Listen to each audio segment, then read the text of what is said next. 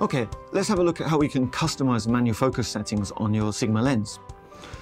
With full-time manual focus switched on, Sigma lenses allow you to actually manually adjust the focus even while the lens is autofocusing.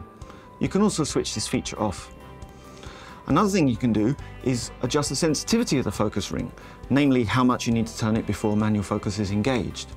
As a pro shooter, I can tell you this can have a significant effect on the type of images that you can take. Once these adjustments are made, it's very easy to react to many different situations that we might find when we're out shooting.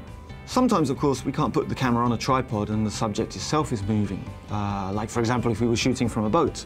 Other times, of course, we can accidentally touch the focus ring. Perhaps we're being jostled in a demonstration or at a concert, and this can push our images out of focus, and we might want to reduce the sensitivity of the focus ring so that we don't accidentally manually focus.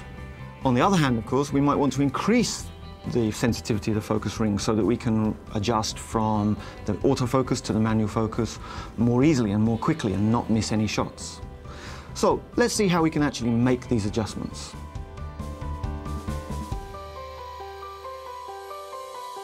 Click on Customization and then click on the full-time manual focus settings, second from the top of the customization menu. Here you can turn full-time manual focus on or off, and you can set the amount of focus ring rotation required to activate it.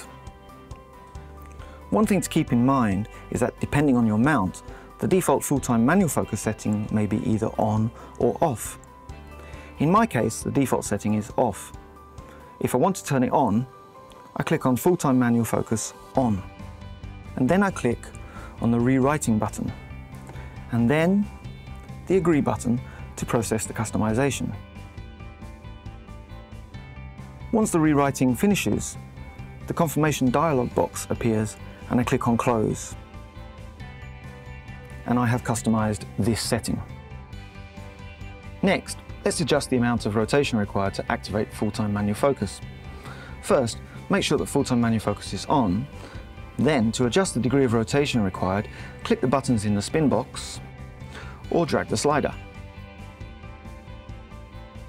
Clicking or dragging towards the left lowers the value, and clicking or dragging towards the right increases the value and the sensitivity of the focus ring. Then, as with other settings, click the rewrite button and then the agree button to process the customization. The key point here is to really get a feel for how the focus ring reacts in different situations.